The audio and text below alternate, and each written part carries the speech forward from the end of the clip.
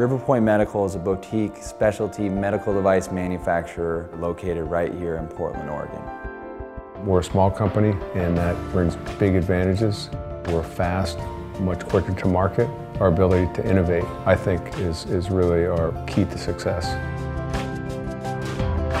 One of our more exciting businesses is our LED lighting technology.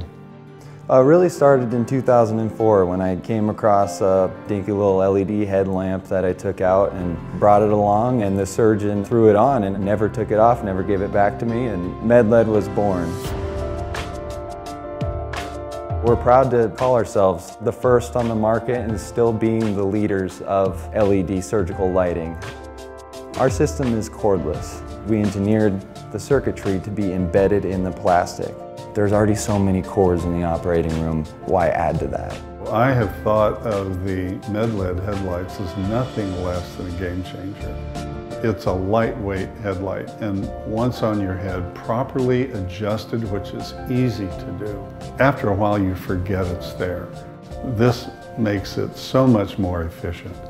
Aside from the product's features and benefits, MedLED's biggest advantage is its quality.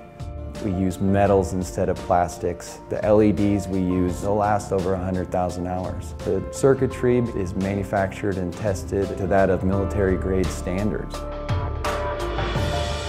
It's a source of pride that these are made here in Portland, Oregon. Would that change anything?